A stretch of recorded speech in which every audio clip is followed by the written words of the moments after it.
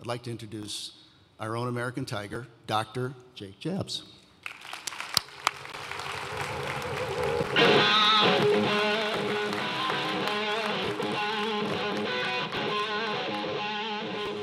Can I have you introduce me to all my speeches?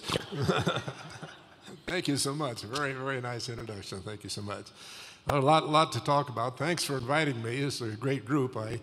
I'm a real believer in free trade and trade period, so we're going to talk about that. I'm not running for anything, so I could probably say anything I want, huh? So, right? How many of you here are from Colorado? Anybody here from? If this is a great day in Colorado, say yes. Yes. Yeah. How many of you bought furniture from American Furniture Warehouse? Say yes. Yes. So it's a great venue. Karen asked me to talk about a couple things. One is my journey on importing. I'm going to talk about that first and see how time permits.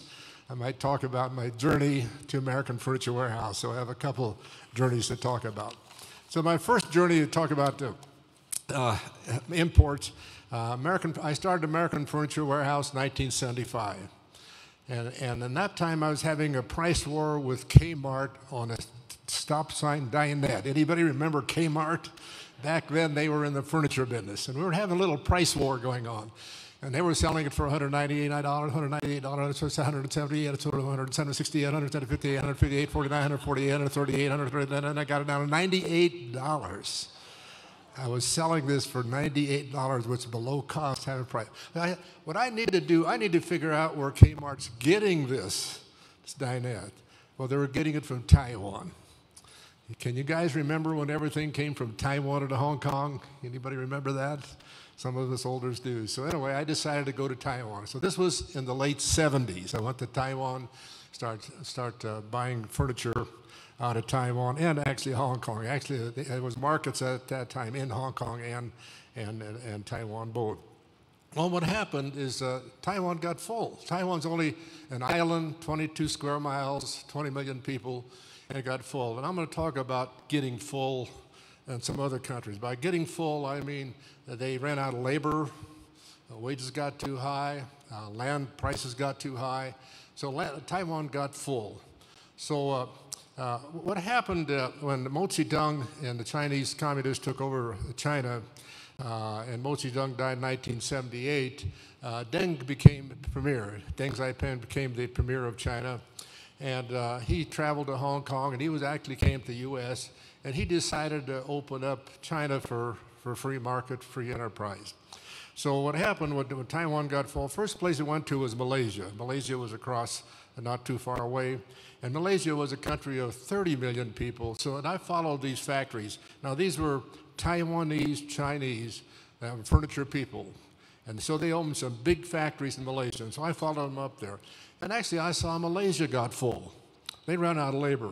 I'd be going through some of these factories there, and I'd see a whole bunch of workers coming out in green uniform. And I said, where are they from? Well, they're from Bangladesh or Indonesia or somewhere else. So they were already porting workers into Malaysia. So Malaysia got full. So this was in the late 70s, early 80s. And so what happened, that's about the time that Deng did the experiment. His first experiment was, we're going to open a free enterprise zone in Xinjiang, which is right across the Pearl River from Hong Kong. And at that time, Xinjiang was about 3 million people. And I checked the other day, now Xinjiang is 13 million people. So this town of 3 million grew to 13 million people. And I saw that go. By the way, I go to Asia twice a year. And we always normally fly into Hong Kong, go through Xinjiang. And Xinjiang and it's still growing. It's just growing like this. So anyway, Malaysia got full. So these same factories, now these were factories owned by Taiwanese Chinese. So they went to China. So I followed them into China. And I remember the first time Green River was building a factory there in mainland China. And they said, Jake, come and see our factory. I went and saw it. It was a 100,000 square feet factory. And they were making a chair for rooms to go. And one thing that, one reason that I think a lot of importers had advantage over the American companies, the American factories built too many products. Broyhill, Thomasville, Lane, and all these companies, they built bedroom, dining room tables, occasional tables. They built way too many products. Well, over there, they were building a few. To this day, most of these factories there don't build a lot of different products. They maybe build just living room or just bedroom or just dining room, that type of thing. So anyway, they were training 100 employees to build a chair for rooms to go. Well, a few years later, they had a 10 million square foot factory with 8,000 employees. So we saw this growth like that. Well, and then what happened, China really got pretty full. Today, when we started going to China, there always used to be a bunch of workers. Every factory we'd go to, there'd be a bunch of factories lined up to working there. Today, you go to China, there's no more lines of workers at factory. China got pretty full. Now, what happened on duties, tariffs? One of the first tariffs in the furniture business, the 29 hillbilly North Carolina furniture manufacturers decided to put duties on bedroom sets coming out of China. They wanted 440% duty on bedroom sets coming out of China. And this was a huge division in the furniture business. We were all against it. In fact, the whole industry was against it, but these 29 factories prevailed. By the way, this was during the Bush administration, by the way. So they did put big duties on bedroom sets coming out of China. At that time, we were buying 22 bedroom sets out of China. So what happened is basically, what happens on so many of these deals is the big companies and the people with money that can hire the attorneys, that can jump through all the hoops, everything, they get the beneficial tariffs. What happened in the tariffs with bedroom sets, some of the big factories got 1% or 7%. The small factories got 200% duties. And something that's really wrong with the whole tariff and duty thing is the small businesses and the small factories are the ones that get hurt the most because they don't have the resources, they don't have the attorneys, they don't have the wherewithal. A lot of them can't even speak English. So what happens, and that's what's happening today too. So what you're going to see is a lot of the little factories are the ones that get clobbered. A lot of the big guys can move to another country or they can hire attorneys and get the lower tariffs or whatever. So anyway, that's one bad thing about tariffs and duties is that they hurt the small guy. And I'm a free trader, by the way. My mic okay? We brought a few of these things to pass around. We didn't get enough for everybody. There were 700 people here, so we didn't make, but we made about 3 or 4 for each table. And you might share these with the tables. But one of the first things that I have to hand out there is a free trade article. And I see now I'm going to have to redo this. This was good for a number of years, but now it's going to change. But this is my take on trade here. Economists are virtually unanimous that trade makes countries richer by enabling countries to specialize, to make workers more productive, give consumers more choice, and reduce costs. The logic has spurred a steady decline in the trade barriers since World War II. And since the 60s, the average world tariff has declined from close to 15% to now 7%. In the US, Japan, and European Union, tariffs average 3%. This generated a corresponding surge in transport trade that has dramatically raised the standard of living of people around the world. And that's what trade does. So the next article in the thing that the folder that you've got at your tables is about the importing the bedroom sets, and this is the long version of it. I'll give you the short version of it. So what happened when they put the duties on the bedroom sets out of China? They moved to Vietnam. At that time, Vietnam was really not in the furniture business, so they all moved to Vietnam. So today, we're buying 0 bedroom sets out of China. We're buying 22 bedroom sets out of Vietnam. And that's how it really happens. And that's what's happening right now. When they put the 10% duties on in September, right away in the furniture business, a lot of factories said, we're going to Vietnam, we're going to Vietnam, we're going to Vietnam. Vietnam is basically 110 million people, and a lot of factories had already went to Vietnam. example, Ashley, which is the largest furniture manufacturer in the world by far, they had a 2 million square foot plant in China, which they had closed and moved to Vietnam. They have over 1 million square foot factory in Vietnam. So a lot of Green River, who I said I followed them from Taiwan to Malaysia to China, closed their huge Chinese factory and moved to Vietnam. So this migration of factories has already been taking place because of the duties they put on bedroom sets. So today, Vietnam is a major producer of bedroom sets and other products too. Ashley just closed their big plant in China, and their new plant in Vietnam now is over 1 million square feet, and they're also manufacturing leather there. So anyway, this whole tariff thing was huge at that time. I was actually on the front page of Wall Street Journal with my picture on Wall Street Journal on that article. Now, what's happening is, what bothers me is America is becoming a protectionist state. Now, they're going to put, this is another new article here, bedroom sets, they're going to put, or bedding, they're going to put duties on mattresses, and I think it's going to happen. We've been buying memory foam mattresses in a box out of China for 20 years. Now, these factories that are pushing to put duties on memory foam mattresses coming out of China, a lot of these overpriced mattresses like Tempur-Pedic. If you want an overpriced mattress, Tempur-Pedic, but they're pushing. So what are they? This is called protection. They're trying to protect their own industries. So it's going to happen. We're going to end up putting big duties on mattresses coming out of China. Now, what's happened already, the factory that we were doing business for 20 years has already moved to Vietnam. So that's what they do. They move to the country that could be the low producer of goods. The kitchen cabinet industry is trying to put duties on sets. They just put duties on tomato. How many of you seen where they put the big duties on tomatoes coming out of Mexico? How many of you like tomatoes? Say yes. Yeah, you're going to pay the big duties on tomatoes? What's going on? So anyway, it's kind of sad that we are becoming a protectionist nation and trying to put duties on so many different products.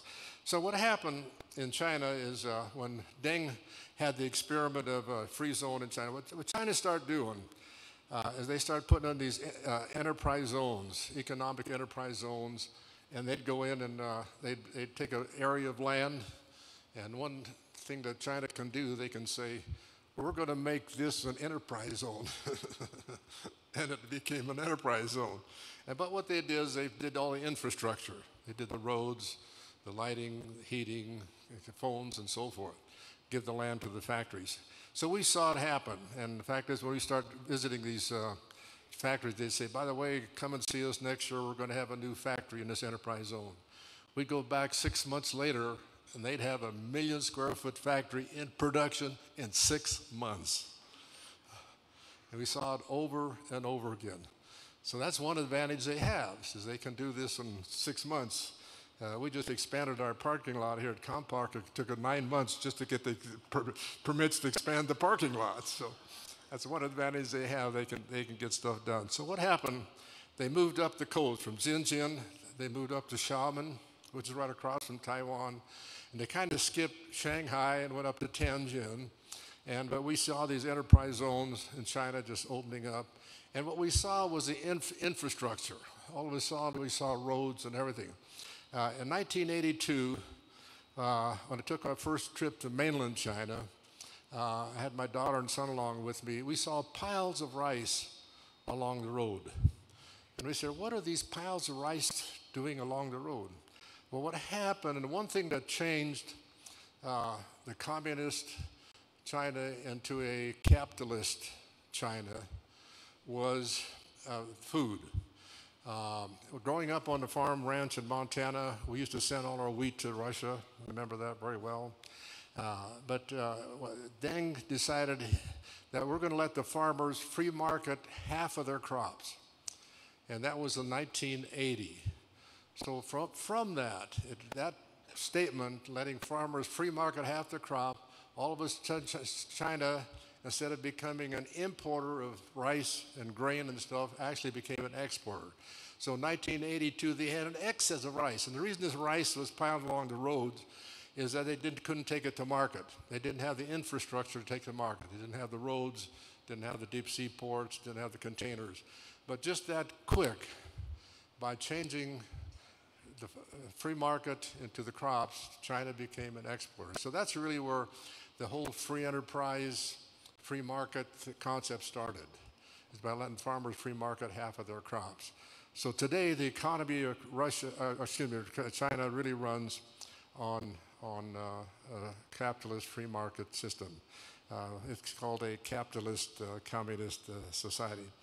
So anyway, we were up in Tianjin, and there was a factory up there called Markor, and we saw him grow from a small factory. And the last time up there, he had 13 million square feet of production, 10,000 employees. And he made the furniture for a lot of the high-end American companies, Broyhill, Thomasville, Drexel, Heritage, and those companies. And he always had a huge luncheon. And at that time, we were traveling. We had a group here in America called the Summit of Eight, where 8 of us, biggest dealers, traveled and shared things and traveled to China and Asia together. So Richard Fung, who was the owner of Markor, he has a big lunch, and you have to sit in lunch. So he asked me to sit beside him, and he wanted to talk to me. So he sat beside me. He says, "I just travel all over U.S., and you have best furniture store in U.S." He said, "You and I, we go partners, and we open American Furniture Warehouse stores all over China."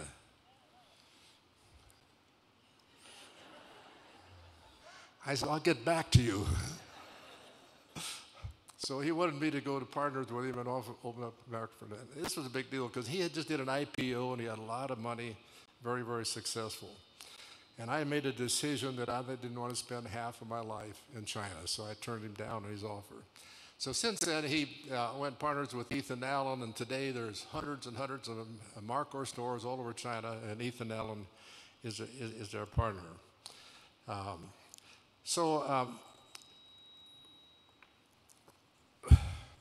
Go check my notes real quick. So anyway, what happened on this 10% thing they just put on? So many factories. When we just got back, I go to Asia twice a year. In March, we normally go to Vietnam, Malaysia, Singapore, China, and then in September we go up and basically most of the time we spend in China. We have people on the ground there. We have people. Maybe talk just a minute about supply chains. I think we've got the supply chain figured out. What we do, we buy direct containers from factories. We make deals with shipping. We have 5 shipping contracts with shipping contracts. And by the way, last year we bought 8,000 containers. This year we're projected to do 10,000 containers. So we're big enough where we can have shipping contracts. So they put the containers on, of course, on the ships and bring them in and take them to warehouses, and we unload them. So our supply chain is pretty simple, from the factory to American Furniture Warehouse. Now, here's where some of the costs in furniture get out of control. So many people that are buying, importing, they have to have an agent to find the products. Now, what we do is we have people on the ground, and what we do is we pay them a small commission, a 1% commission or 2% commission to source for us and that product. There's 5 people. 3 of them are ex-Mormon missionaries that learned to speak fluent Chinese when they were missionaries to Taiwan. So they're ex-Mormon missionaries. 2 of them are Chinese. One of them lives in Vietnam and one lives in China, and we pay them like 1 or towards. But they also QC, quality control. They go to factories and quality control and make sure that the merchandise is good. So for 1% commission or 2% commission, we get actually quality control and finding new products for us. So that's so we eliminate the agents. Like a lot of agents would charge maybe 10%. So the agent turns around and he's got to find somebody to buy it, so he gets an importer or a warehouse guy or somebody like that and sells it to them. So they mark it up maybe another 30–40%. So the warehouse guy's got to make a catalog and figure out how to sell it, maybe hires a decorator to get the product, so she wants another 40%. And then finally find a dealer to sell it, and they mark it up another 40%. So that's why, like, for example, we buy these,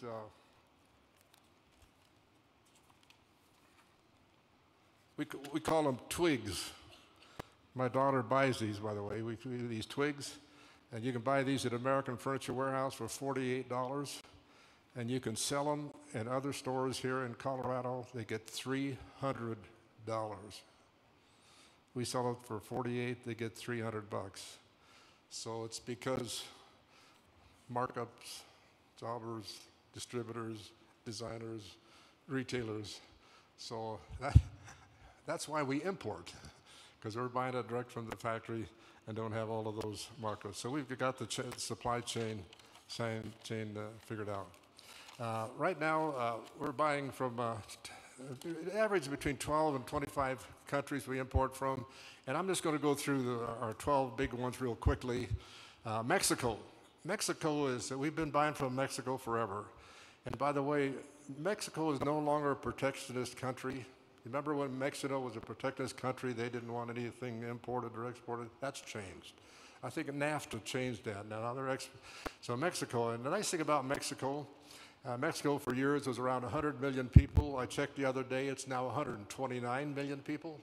So they got bigger families, so they got more people. Plus, a lot of the immigrants coming up from Honduras to Guatemala go through Mexico, and some of them are finding jobs in Mexico. Pretty cool. So I think Mexico's going to be a real player. We've already seen where some of the furniture factories are moving from, because of the duties, already moving from China to Mexico. Italy. We buy all leather sofas from Italy. Huge business for us. Vietnam, like I say, the bedroom sets are 22 bedroom sets out. Plus the Vietnam's making dining room and other products. Malaysia, we still buy from Malaysia. Malaysia, like we found way back in the late 70s, early 80s, we still buy there. They have rubberwood. They have rubberwood plantations there, and they have rubberwood's a good hardwood, makes furniture. So they're Korea. We're buying our Samsung TVs out of Korea. Imagine that. Where are you going to buy TV from? They don't make them in America anymore, so you have to buy them from somewhere. Canada makes some nice contemporary furniture by that. India is becoming a player, because India has 1.4 million people. And the thing that's always kind of held India back is, when they were British owned until 1948, kind of a socialist country and not much free enterprise, but that's changing today. And I see going forward where India, they used to have a lot of small factories. If you had a big factory, a lot of employees, you had to pay 80% tax. That's changing as we speak, because India is learning. I think what Vietnam really do, they took China's model of having these enterprise zones and opening these enterprise zones. They just really copied China. And I think you're going to see India copying China on some of that too. But right now we're buying a lot of this vintage furniture out of India. It's reclaimed furniture, real rustic. People like that stuff. I dropped my notes here. Sorry about that. Oh well. Anyway, we're buying a lot of this vintage industrial stuff out of India. Poofs and pillows. We're buying containers of pillows out of India. Indonesia. We've always bought from Indonesia for years. Make some solid wood, some teak wood out of Indonesia. Cambodia. I got a call yesterday, one of our biggest RTA supplier out of China. But what we do, like we're negotiating with them now on the 25%. Like when they did the 10% in September, they devalued the RMB 8% right after that. And so right away the Chinese factories could give you better deals or pay some of the tariffs, which they did. So we negotiated with them to pay part of the tariffs. Now there's 25, we're calling our factory and say, how much of the tariffs are you going to participate in?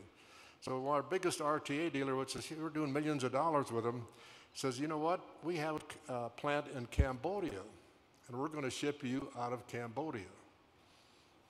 It's the real world. This is what's happening. So they're going to ship us out of Cambodia. Also, we're already buying some bedroom, and Jackson Catnapper, all our cut and sews come out of Cambodia. So we've been buying out of Cambodia for a long time. Turkey, we're buying rugs out of Turkey and have for a long time.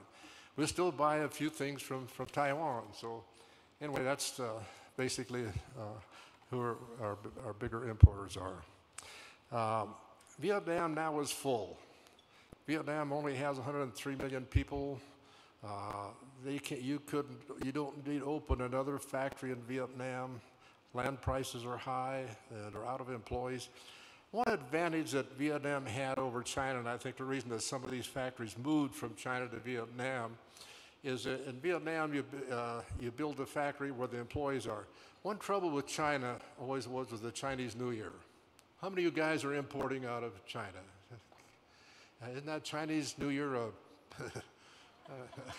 a disruptor? You got to wait 2 weeks, and that 2 weeks has turned into 3 weeks or 4 weeks. And the reason for that was China was getting their workers from the rural areas. So China had to build apartments and stuff for them to live at.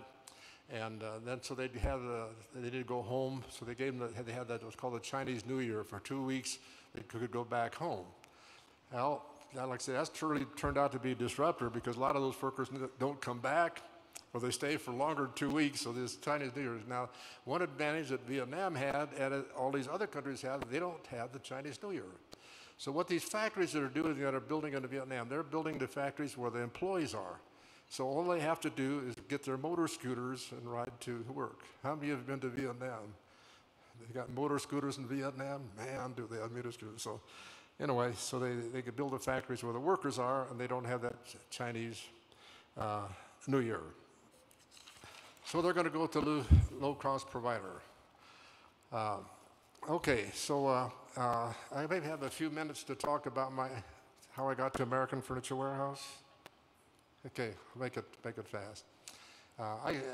My parents came from Europe. My dad was born and raised in Poland. My mother was born in Russia. One comment I want to make is I went to Poland when it was still a communist country. This was in the early 70s.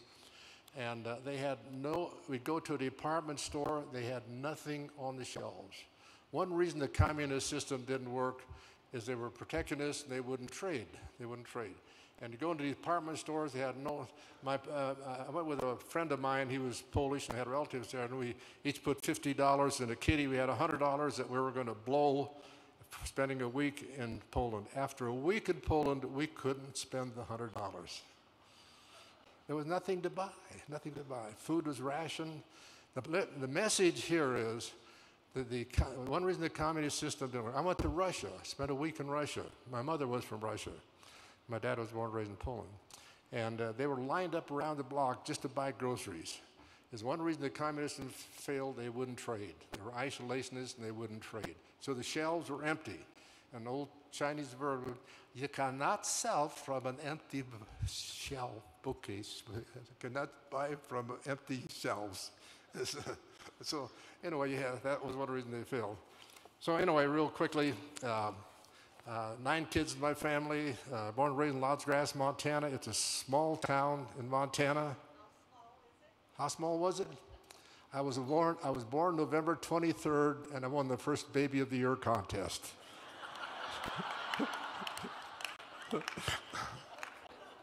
We had a sign on the edge of town that slow down, resume speed, both on the same sign.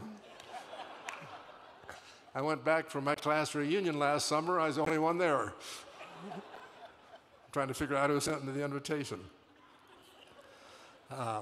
My dad only went to 2nd grade, and my mother only went 7th grade. And there were 9 kids in my family, and he insisted we go to college. So we all went to college. A lot of us graduated from college. So I graduated from Montana State College. Korean War was on. Dad says, take ROTC. I took ROTC, got a commission in the Air Force. That was in the draft. Anybody remember the draft? Anyway, so, my first assignment, I was stationed at a radar site in Puerto Rico, California.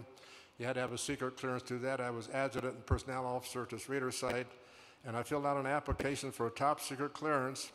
So Twix came in and said, we need an officer to go to the European theater of war with the top secret clearance.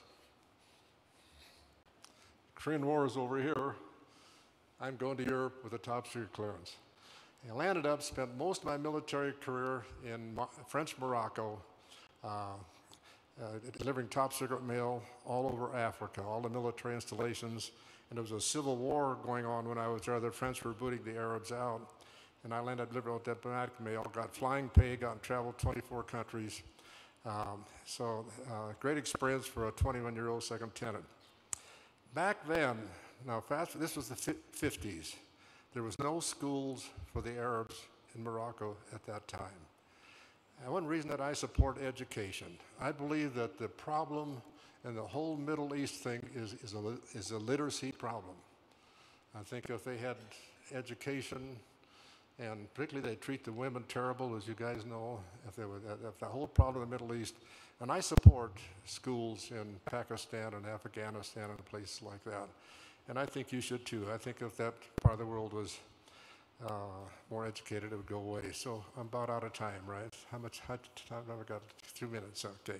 So real quickly, got out of the service. 4 of us brothers were in the military at the same time. I went back to the farm. 2 of my brothers were already back. It was a small farm. And I took off, started playing music. I hooked up the Grand Ole Opry Group, started playing music, and like I say, I toured with Marty Robbins. And I was in Nashville, Tennessee, and I was played by guitar for Ray Price. Anybody remember Ray Price? Wood Pierce? And Ray Price says, come up and rehearse with us to go on tour. I made a decision that night to go back to Bozeman, Montana, because I worked my way through college playing music and teaching guitar. I actually made money playing guitar and teaching music going to college. And so I went back and I opened a guitar studio. This is in the 50s. Secret to Free Enterprise, and that's in your booklet too. The Secret to Free Enterprise, my speeches I give to college kids, 39 Reasons for Business Success, which is pretty popular around. But number one, find a need, fill a need. So I was teaching guitar in the 50s, and landed up buying half interest in a music store, and landed up selling furniture. Found out everybody needed furniture, not everybody needed a guitar. And so anyway, that's why I got in the furniture business. So that's my quick journey on how I got to American Furniture. Hey, it's been a lot of fun. Thank you so much. Thank you. Thank you.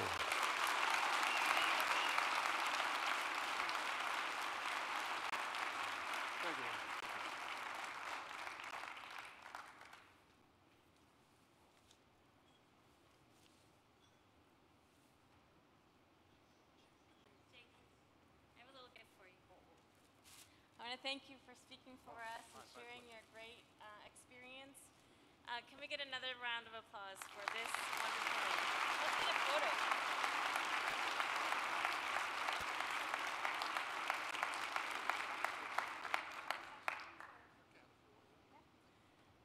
We have some time for a couple of questions. He's willing to take them. Anybody out there? I have a hard time seeing you, so if you could stand. Come on.